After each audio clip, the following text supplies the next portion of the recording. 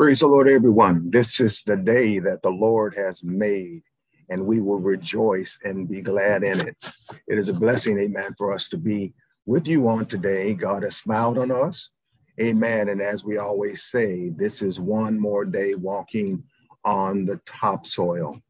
I'm blessed, amen, to be alive and blessed to be in such a wonderful place, amen. We bring you greetings from the city of Chandler, Arizona. Amen. And I am Bishop George McCree, and I'm the pastor of New Vision Christian Fellowship Church here in Mesa, Arizona. And amen. If you're ever in our area on a Sunday, stop by. Our services are at 2 p.m. The address of our church is 9350 East Brown Road. And that is in Mesa, Arizona. That would be about 1 block east of Ellsworth on Brown Road. So feel free to come on by and just say hey to us, or God bless you, and amen. We will treat you well, amen. So today we are going to go to the Word of God, amen. God has given us, we trust, a word that will give you strength, will bless you. Amen. We want you to know, those of you who are still challenged with different things going on in your life, amen, that God is still on the throne. God is still a way maker. God is still a healer. So whatever it is that you're dealing with today, know for certain that God is with you. He has never left you nor forsaken you, but God is with you. So before we get into our lesson tonight, we'd like for you to go with us in prayer, amen, as we look to the Lord and ask God's blessing upon his word, that it will fall on good ground. It will not fall by the wayside. It will not fall upon thorns and thistles, but it'll fall on good ground, that, amen, it will bring forth in our spiritual man, amen, some 100, some 60, and some 30-fold. Let us pray. Eternal Father, we want to thank you for yet another day, for this is the day that you have made, and our choice is to rejoice and be glad in it. Regardless of the opposition that we face, Lord, we are making a choice to rejoice.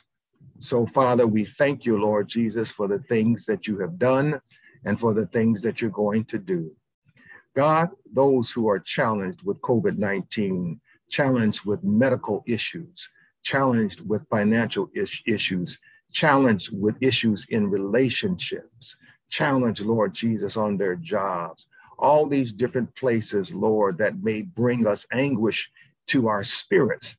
Father, we pray against those things right now, Lord, and ask you to strengthen us, give us the wherewithal to stand. Now, Father, for the task at hand, we pray, Lord Jesus, the anointing of God that destroys yokes, the anointing of God that makes things easier for us to handle. And we will praise you for it. And all the glory and honor belongs to you. In Jesus' name we pray. Amen. All right, tonight we're going to go to the book of Genesis. Genesis chapter number 18. That's Genesis 18. As you're finding that, let me remind you that the book of Genesis is the book of beginnings. It is in the book of Genesis that we find, amen, about God. In the beginning, God. We find the beginning of man, humanity. We find the beginning of those things that are on the earth and those things that are in the seas. We also find the beginning of human nature. We find the beginning of love, and we find the beginning of hate. We find the beginning of good and the beginning of bad.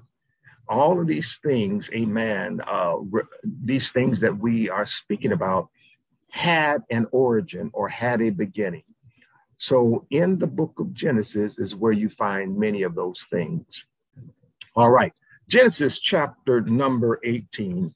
We're going to do a little reading tonight, amen, beginning at verse number 1, and we will go I think we're going to go through verse number 18, and we'll hear what the Lord has to say to us tonight.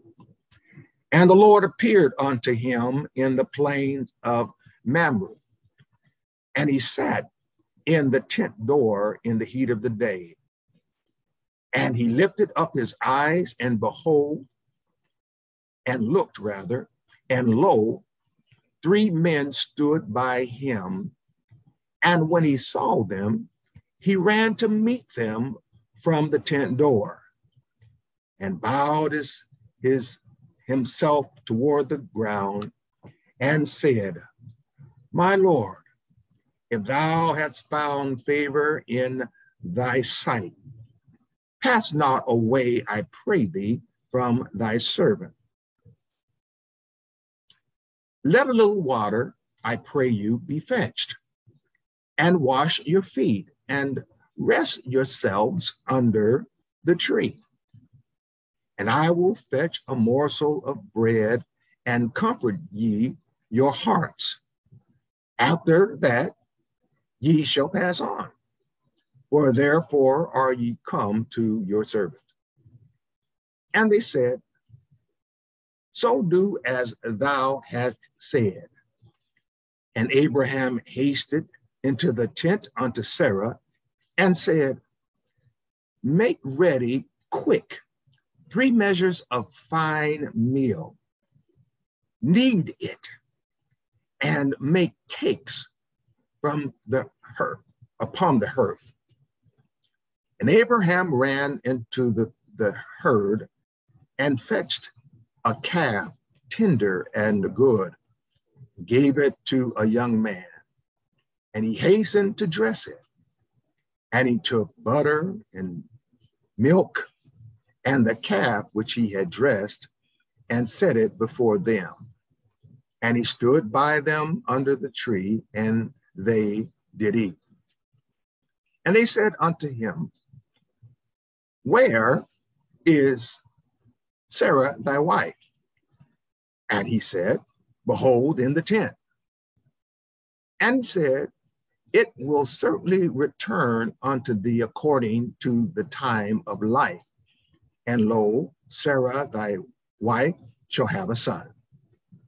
And Sarah heard it in the tent door, which was behind him. Now Abraham and Sarah were old and stricken in age, and it ceased to be with Sarah after the manner of women, for she was in menopause. She was not in an age, in which she could give forth children. Therefore, now this is when Sarah heard it, she laughed within herself, saying, After I am waxed old, shall I have pleasure, my Lord being old also? And the Lord said unto Abraham, Wherefore did Sarah laugh, saying, Shall I of a certainty bear a child which I am old? Is anything too hard for the Lord? At the time appointed, I will return unto thee according to the time of life, and Sarah shall have a son. Then Sarah denied, saying, I laughed not, for she was afraid. And he said, Nay, but thou didst laugh. And the men rose up from thence and looked towards Sodom. And Abraham went with them to bring them on the way. And the Lord said, Shall I hide from Abraham that thing which I do, seeing that Abraham shall surely become a great and mighty nation, and all the nations of the earth shall be blessed in him. Amen. Now, tonight we want to have our focus on the very fact that God, amen, keeps his promises. God keeps his promises. Amen. I hope that the words that are shared tonight will give you encouragement in knowing that if God has made a promise to you, If God has certainly said that certain things will happen in your life, amen, you're not going to leave here until those things have been done. Why? Because in Numbers, the scripture says, God said, I am not a man that I should lie, nor the son of man that I should repent. If I said it, it's going to happen. And so today, be encouraged in knowing that every promise of the Lord is yea and amen in him. So let's examine then the man by the name of Abraham. Abraham is considered to be the father of faith. Abraham, a man we find out in Genesis chapter 12, the Lord speaks to him and tells him to leave the place in which he was, and that he wanted him to go to a place that he was going to show him. Genesis 12. Now the Lord had said to Abram, his name at that time was Abram, get thee out of thy country and from thy kindred, and from thy father's house unto a land that I will show thee. And I will make thee a great nation, and I will bless thee, and make thy name great, and thou shalt be a blessing. And I will bless them that bless thee, and curse him that curseth thee. And in thee shall all the families of the earth be blessed. So Abram departed as the Lord had spoken unto him, and Lot went with him. And Abram, note this, was 75 years old when he departed out of Haran. So this we find that God makes a choice. God made a choice of Abram and said, Abram, I'm going to show you what grace is all about. Grace is the unmerited favor of God. So God placed upon him favor that he had not earned. God placed in him, amen, the blessing of God in his life. And the blessing was not only going to be to him, but it was going to be to his children, his children's children, his children's children, his children's children's children, and so on and so forth. And you are aware that from Abraham came Isaac, and from Isaac came Jacob. Jacob's name was changed to Israel. Israel had the 12 sons, which became 12 tribes. Amen. And so we find that God did exactly what he said. But we need to focus for a little bit to see when God spoke it, did it happen right away? You see, this is one of the problems that we have as people of God. We hear that God is going to do a thing, and we expect it instantaneously. Amen. But even when I look at the things that went on in the Bible and the miracles that took place in the Bible, it was not things that were instantaneous. We hear of the woman who had an issue of blood for 12 years, and she says, if I could but touch the hem of his garment, I will be made whole. And the Bible says that she touched the hem of his garment coming from behind in the press, in the crowd. She makes her way, touches the hem of his garment, and she is made whole. Well, that's the end of the miracle. We think that was instantaneous, but the miracle really was that she had this problem, a flow of blood for 12 years and did not die. Amen. So oftentimes, so when God tells us something, after he tells us a particular thing, recognize that it's up to him, amen, to when that will be fulfilled. So in chapter number 12, when his name was Abram and his wife's name was Sarai, the Bible tells us, amen, that the Lord spoke to him and told him to get out of the country in which he was in. That's kind of interesting to me. It seems like when God wants to bless you, or when God has a special anointing on your life, he separates you. He says, get out of the country in which you were. He separates you from family oftentimes, or separates you from influences. And then he has an opportunity, amen, to deal with you and to delve into your life and you to learn of him. Amen. And so, again, the initial promise was in Genesis chapter 12, and Abram was 75 years old. So if Abram was 75 years old when this verse was told him, that meant that Sarai was, amen, 80 years old when the Lord spoke to him. No, I take that back. Yeah, if he was 75, no, let me say it again. If he was 75, let me get this right. She was 10 years younger than him, so she was 65 years old. I don't know if I said that or not. So he tells Abram, go to a place I'm going to show. And he sends him to the land of promise, and that was Canaan land. Now, it should be noted that there was inhabitants in the land, but the Lord had said, you go, for this is your land.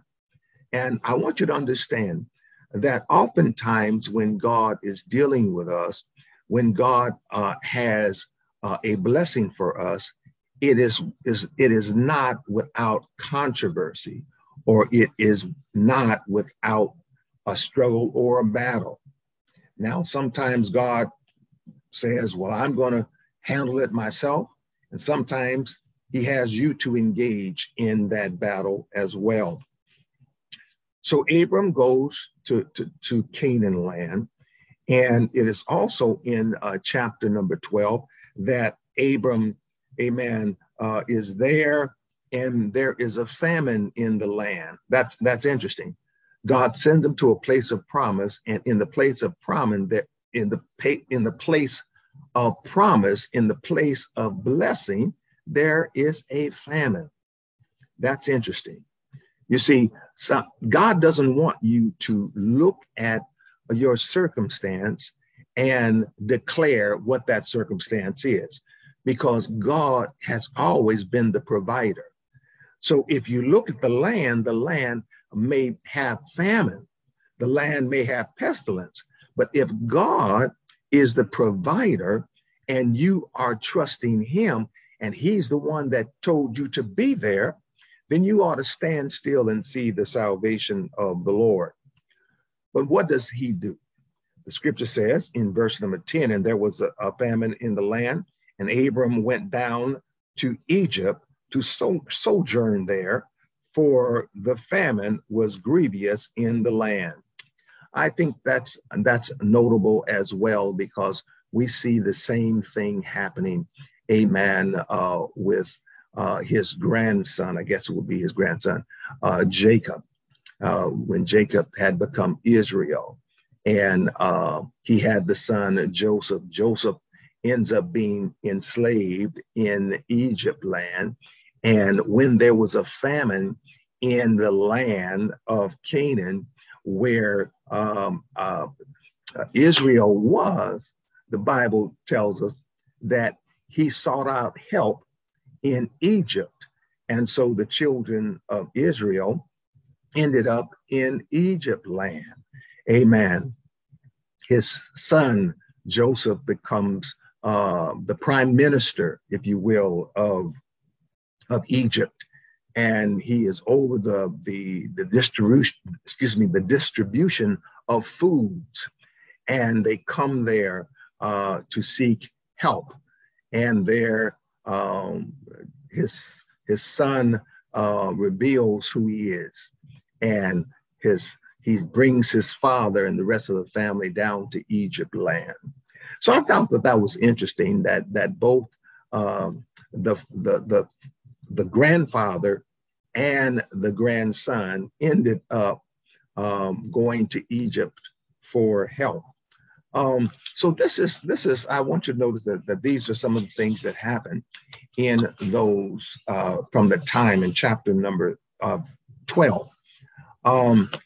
Let me move forward to get to chapter number 18, but in your own leisure, it would be wonderful if you were to take the opportunity to look at chapters 12 through 18, because it really tells a story of God's mercy, God's grace, God's deliverance, and even when we falter, you will find where Abram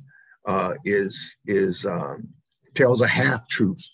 He tells, amen, the king that this is my sister, because he doesn't want him to kill him because she was a beautiful woman. Interestingly enough, Sarah was at least 65 years old, and she was a fox at 65. Wow. That a man would look upon her and want her. 65 years old, my God. Amen. That must have been a beautiful woman. So different things happen. So I encourage you to read it, because there's wonderful stories. Sometimes we pick up novels and we'll read what this author has written, this particular novel, and so on and so forth. But I tell you, the Word of God has some serious stuff in there, and it is a book of adventure. It's a book of romance. It's a book of comedy. It's a book of some of the cruelest people in the world. You have, I mean, it's full of so many things. And I often think this because God wants us to know about all the things that we may come through, all the things that we may find ourselves in, that God has a story that is going to help you to get through it. There is a situation that has been presented in the book of the Bible, and it was presented so that you would gain strength and courage and know that whatever God has said, he's not a liar, but he's the truth. Jesus said, I am the way, the truth, and the life. So Jesus, amen, the Son of God, is teaching us, amen, that God is able to do exceeding and abundantly above all that we're able to ask or think, according to the power that worketh in us. And so, all right, now notice this. When we begin to look at chapter number 18, this is 25 years later. 25 years later, okay? Amen. Sarah is now 90 years old, and Abraham is 100, or depending on when it was actually speaking, he could have been 99 years old and Sarah 89, because when she has the child, she is 90 and Abraham is 100. So, whenever their birthdays were, amen. But I want you to see that when we look at it, when it opens up, it is telling this story. Here, the Lord appears unto Abraham. Now, let me go back for a moment. During that 25 years after he had told them to leave the place where he had lived, it is during this time that he is away from his family that the Lord speaks the promise to him again. And he says, Abraham, I'm going to bless you. And one of the times he says, I want you to look at the sand that's on the seashore, if you will. He says, as innumerable are the grains of sand, so your seed is going to be. So the promise that was given in chapter number 12, it is reiterated again.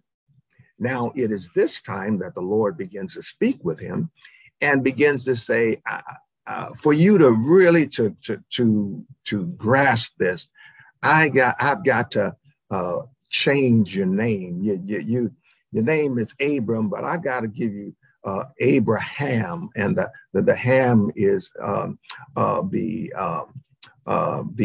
Haya.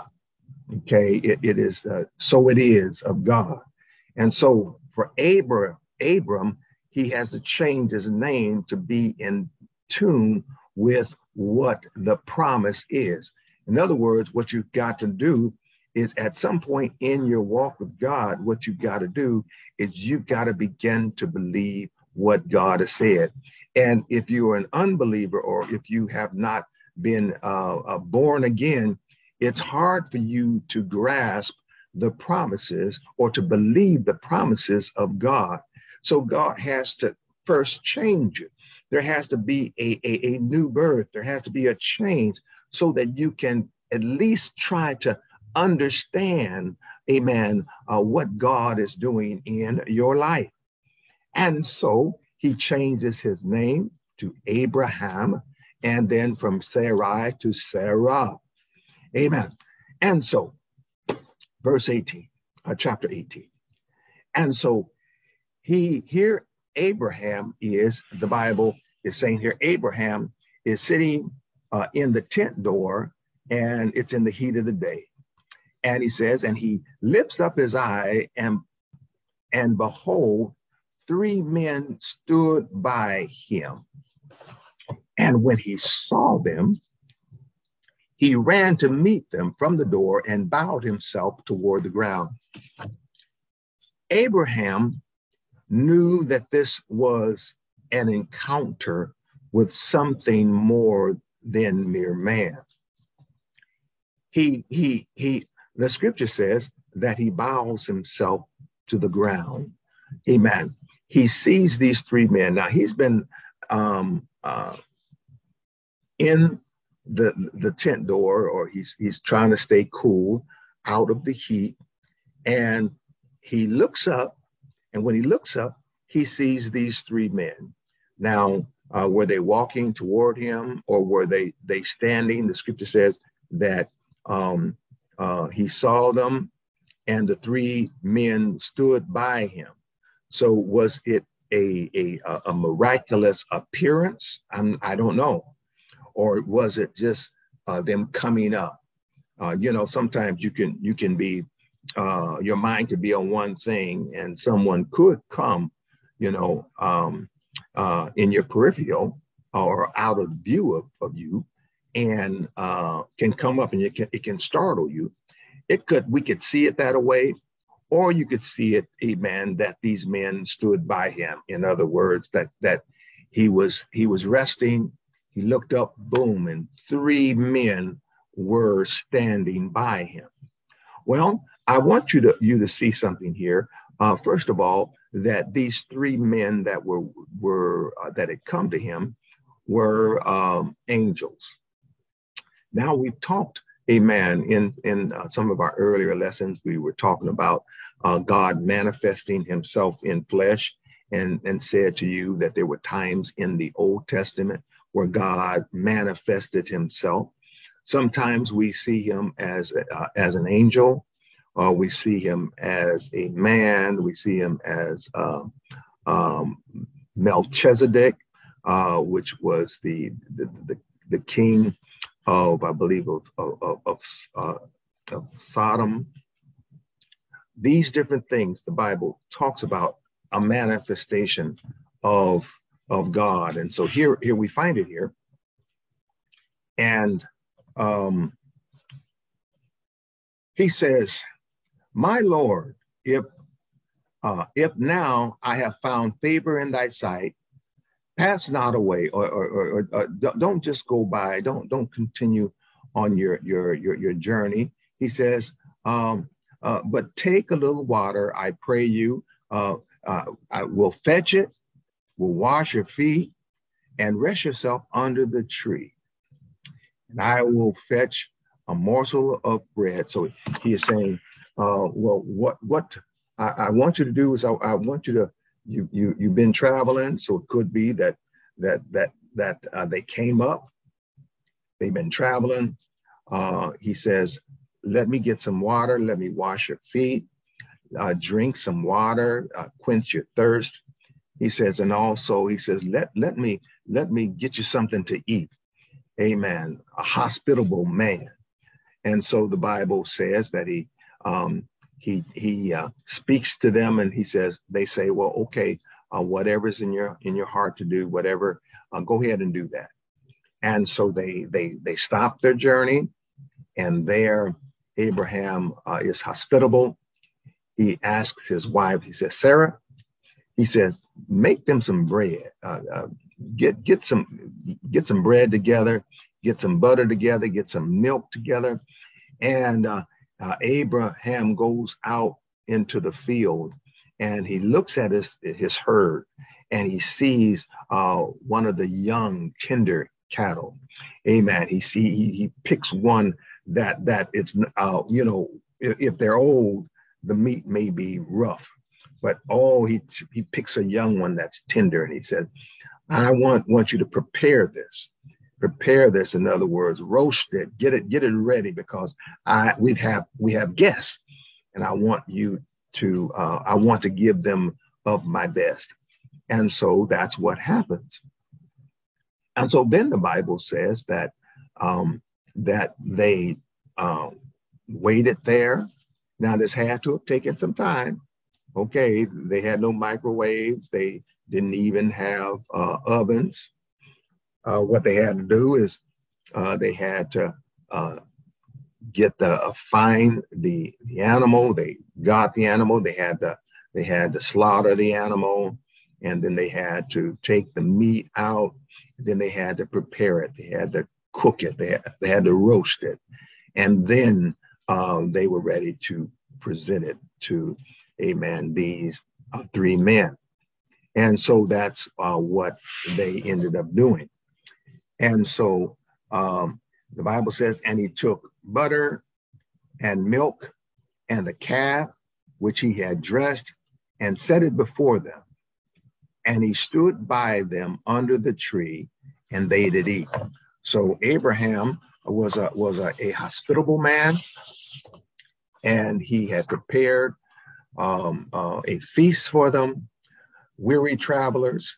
I believe again that these were angels, and the Bible does tell us that we should be careful how we entertain strangers, because many have entertained angels unaware.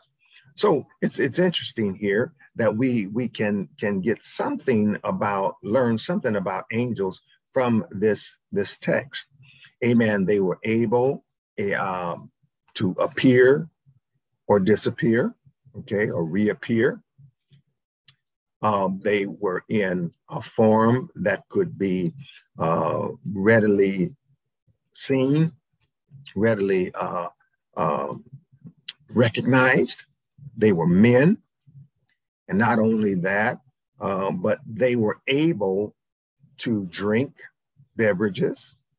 They were able to eat food. So that gives us an idea. You know, some folks talk about heaven and don't think we're just going to be there without having, what would you call it? Not able to enjoy things in life.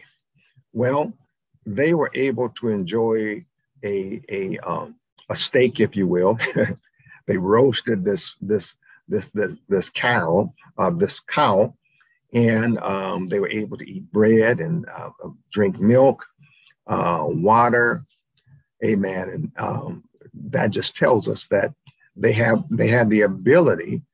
It doesn't mean that they ate out of necessity, but they were eating out of enjoyment. In other words, amen, when we get to heaven, I don't believe that we're going to have to eat out of necessity, but we'll just eat out of enjoyment.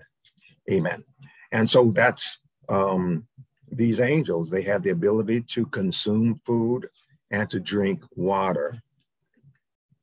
All right.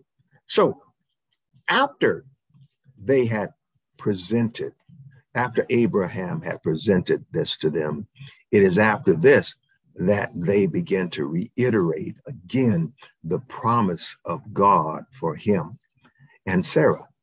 And they asked the question, well, where's your wife? Where's Sarah? And she's still in the kitchen. And they say that, hey, I want you to remember that the Lord has made you a promise that he's going to bless you. And indeed shall all the nations of the earth be blessed. He talks to him. Let me find that again. He says,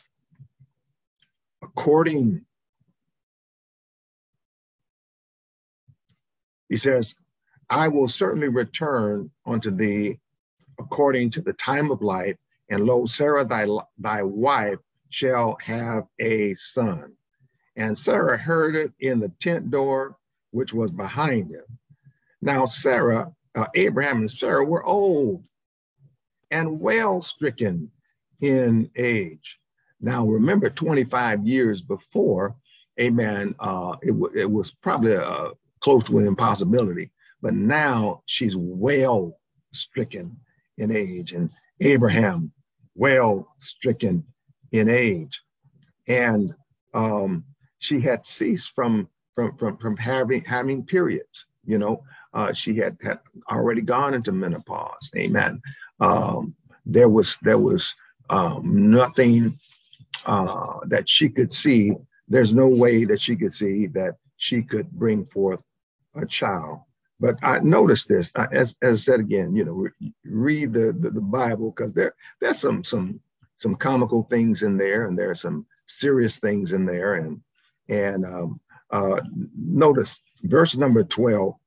It said, therefore Sarah laughed within herself, saying, I am waxed old. Shall I have pleasure, my Lord, being old also? Look at this. The angel said, I got a message from God. God is going to give you a child. You're going to have a child. Abraham is going to give you a child. And what's in her mind? I'm sorry, sisters, this is what she says. She's not concerned about bringing forth the child. What does she say? She says, shall I, after I am waxed old, shall I have pleasure, my Lord, being old also? Girlfriend was concerned. If she said, wow, she said, now I know that as old as I am, shall I have pleasure? I mean, sister girl was concerned about having another need met. Oh, amen. Praise the Lord. Hallelujah. But it sounds like what the Bible is saying. Read it for yourself. Shall I have pleasure, my Lord, being old also?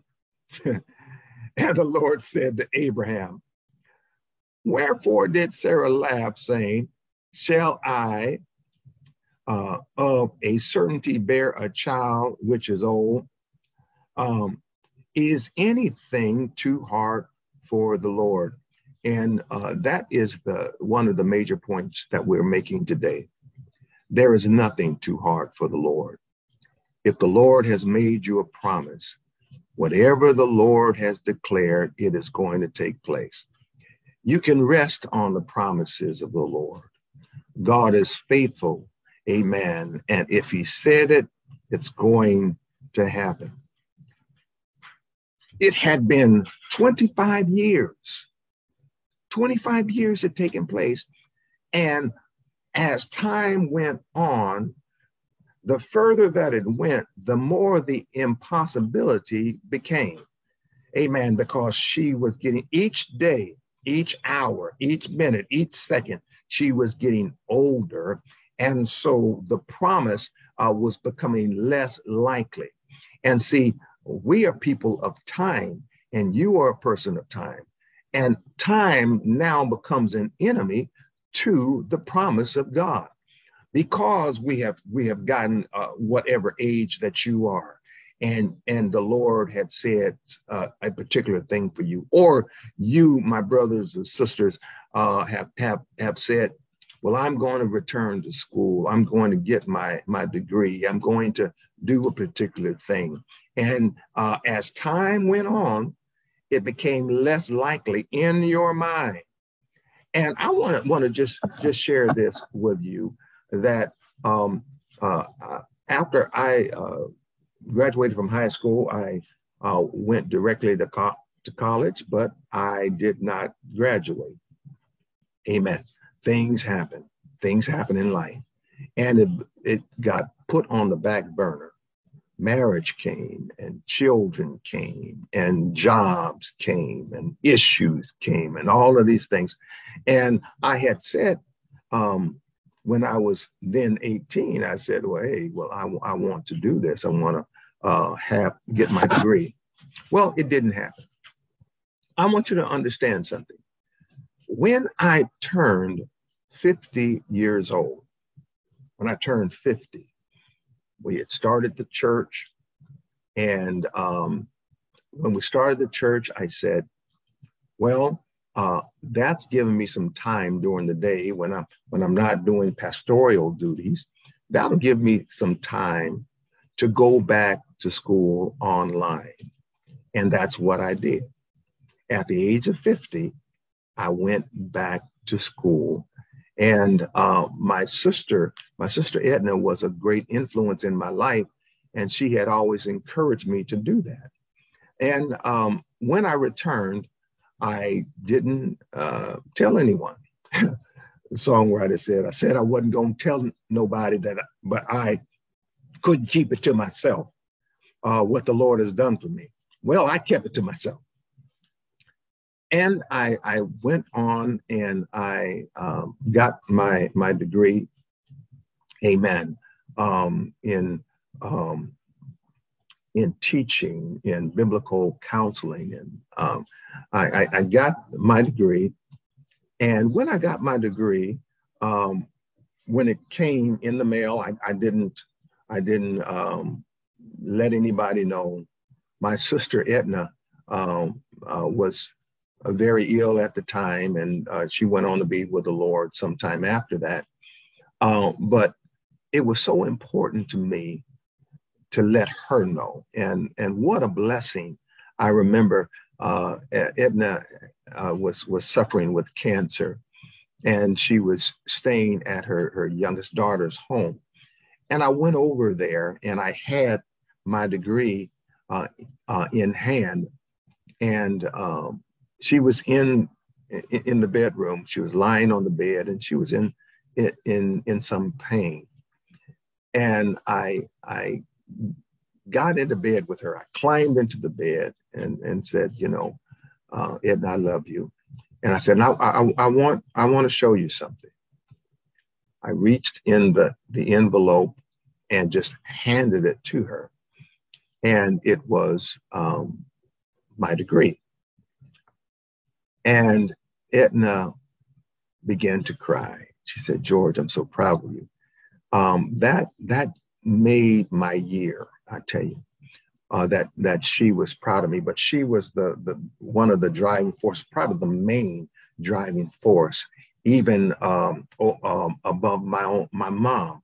My mom was the second one I told. Okay, but it wasn't for how should I put it? I wasn't doing it for people to know.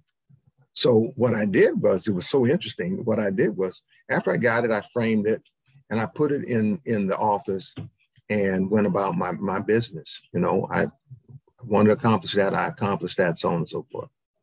Well, maybe it was, 3-4 weeks later, my wife happens to notice it.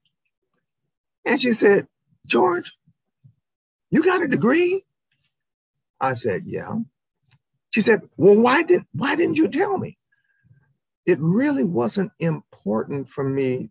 I wasn't doing it for that. It was a personal goal that I had.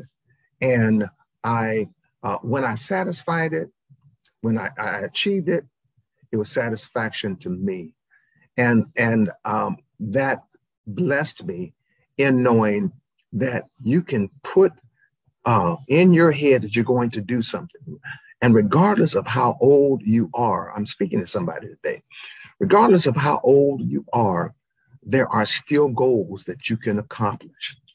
And when God, again, has made a promise to you. Now, notice I said, when God has made a promise to you, it is going to happen. Now, let's examine this for a moment, because I don't want us to go to the left or the right on this. God requires faith, that we have faith in him, all right?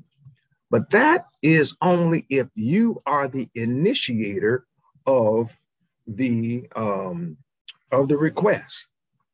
If you asking God, Lord, heal me, or Lord, give me, I'd like a home, I'd like this, Lord, Lord, Lord, then he requires, hear me, he requires that you have faith. What does it say in Mark chapter 11?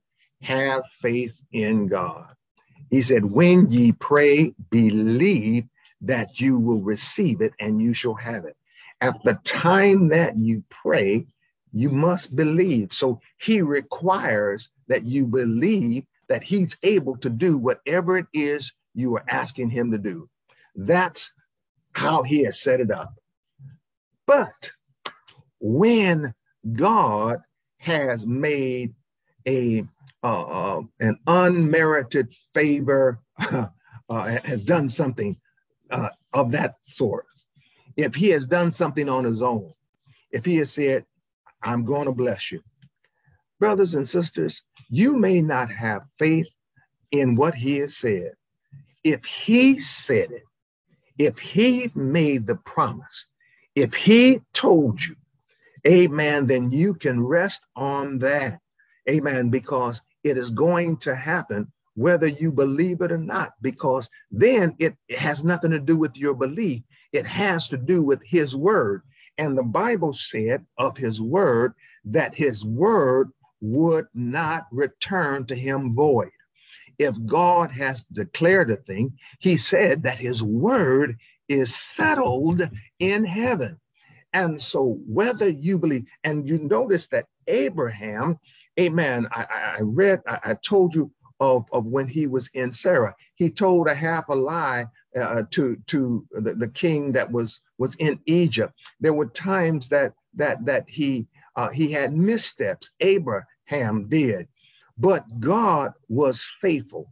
If God declared it, whether Abraham believed it or not, whether Sarah believed it or not, amen, at the time appointed, that child was coming forth. And I've got to tell you today, at the time appointed, that's a word for somebody. At the time appointed. Well, who appointed the time? God appointed the time. Amen. When he appointed the time, they did not know what it was. Let me see here. I think, yes, it says here in verse number 17, and the Lord said, shall I hide from Abraham that thing which I do? Shall I hide it from him? Seeing that Abraham shall surely become a great and mighty nation, and all the nations of the earth shall be blessed. He says, shall I hide from Abraham that thing which I do? Excuse me. Understand something, that God hides, he hides some things from us. When he told, oh yes, Lord, when in the book of Genesis, when the promise came, the dream came to Joseph. Joseph was told in the dream that he was going to be great. Joseph told him When God told Joseph in a dream that he was going to be great, that people were going to bow to him. Okay, and but God hid from him how he was going to get there. And so oftentimes, and you need to underline this in your Bible, verse number 17, shall I hide from Abraham that thing which I do? God has hid some things from you. I remember in 2007, when I had diverticulitis and my appendix had burst. I had to undergo surgery, but I was told some things were hidden from me, okay? And my sister had gone through the same sort of thing, and she hid it from me, okay? What she hid and what the doctors hid or did not reveal to me or tell me was that when I woke up from the operation, that I was going to have a colonoscopy bag attached to me. Amen. Had I known that, perhaps I would not have went through with it.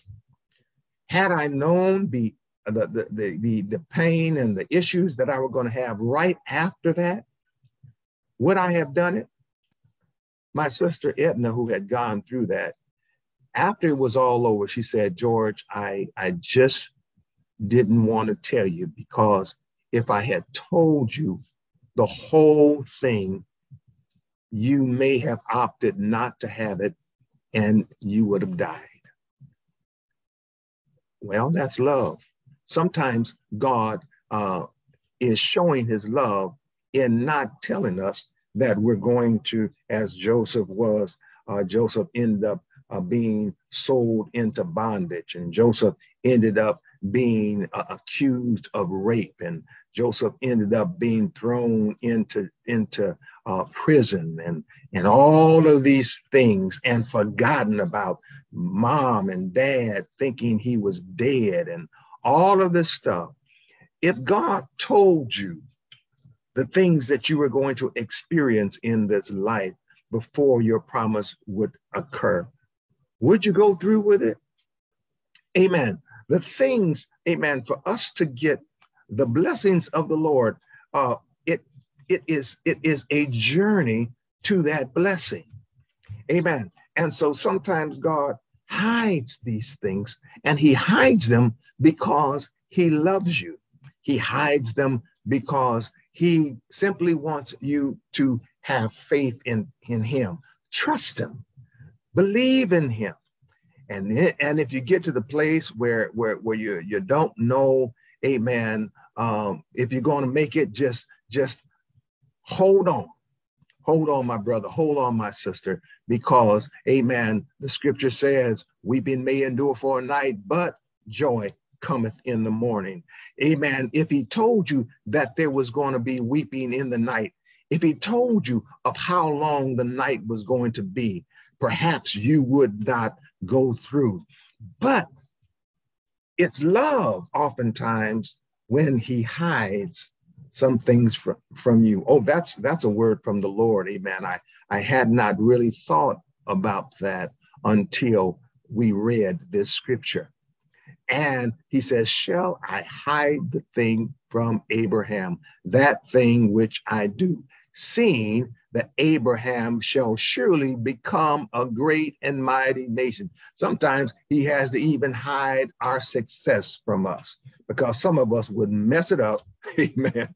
We would mess it up knowing that we're going to be great. We would do like Joseph and tell his brothers and make his brothers angry when you start telling what the Lord has told you. So sometimes you've got to hold off on telling everything that's in your heart or everything that God has told you. Now, note this, that God will be whatever you need him to be. He is simply letting you know that things will work out, but he doesn't tell you every step that you're going to take. He doesn't tell you every adversary that's going to come in your life.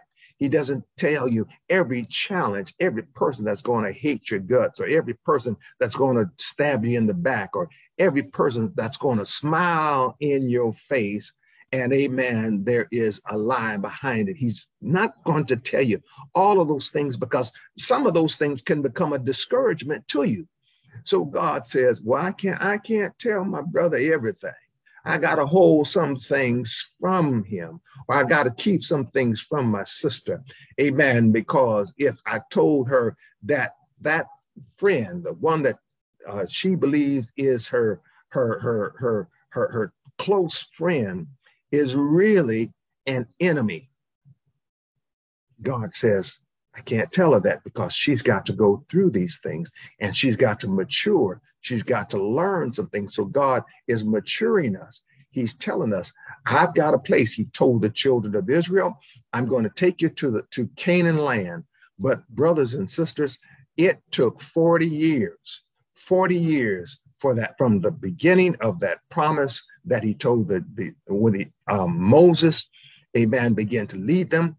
It was a 40-year journey, and there were times in which they encircled the mountain time and time again. Amen. If he had told them, these new converts, these young folk, if he had told them, well, on your journey, you're going to have to fight the Amalekites and the Hittites and the Hivites and the Jebusites. If he had told them that, they may have said, well, hey, I don't know if I want the new land. I'm not sure. So God hides some things from us, and it's for our good. And we know that all things work together for good to them that love God and are the called according to his purpose. I'm out of time. Amen. Not out of word, but out of time. Amen. I want you to be encouraged today and know that God keeps his promises. And if he has if there has been a prophecy given to you, and it was a prophecy that came from the Lord. Let me have that, say that in quotes. If it came from the Lord, it is going to take place. You'll get to the place where God has promised you. If you're asking God for something, I declare today that you need to have faith in him. You need to believe that he is able to do exceeding and abundantly above all that you're able to ask or think, according to the power that worketh in you. Let's pray. Eternal Father, we thank you for the opportunity that we had this evening to come to the people of God. And we thank you, Lord Jesus, for all the things that you've done for them. Now, Father, there are promises that have been given. Father, we find hundreds and hundreds of promises in your word. You said in your word, Lord, that your word would not return unto you void, but it will accomplish that which it has been set forth to do. So today we ask you, Lord Jesus, that you manifest yourself, Lord Jesus, and all of the promises. God, help us to embrace those promises. And Father, if it means that I've got to go through the valley to get to the mountaintop, if it means that I've got to go through the flood to get the promises of you, if it means that I've got to go through poverty to get to wealth, if it means that I've got to go through sickness to know that you are Jehovah Rapha. Amen. Father, we pray that we as your people will embrace your promises and embrace the God of the promise and stand still and believe that you're going to do everything that you have declared that you would do. Now, Father, we have faith in you. We have confidence in you. We trust you, Lord. And so let it be done. In Jesus' name we pray. Amen. All right. Sunday, our service, the servant on Sunday, or the messenger on this coming Sunday is going to be, the message is going to be brought through Lady Robin. Amen. And so if you're in our area, Our church address again is 9350 East Brown Road in Mesa, Arizona. And that is off of Ellsworth. It is east of Ellsworth on Brown Road. We love to see you, amen. We love to shake your hand or do a fist bump or however you want to do it, do some elbows, I don't know. But we love to see you with us, amen. We're looking forward to all the great things God's going to do in your life. And we thank you in advance, amen, for supporting us, and ask that God's blessings will be upon you. This is our prayer in Jesus' name.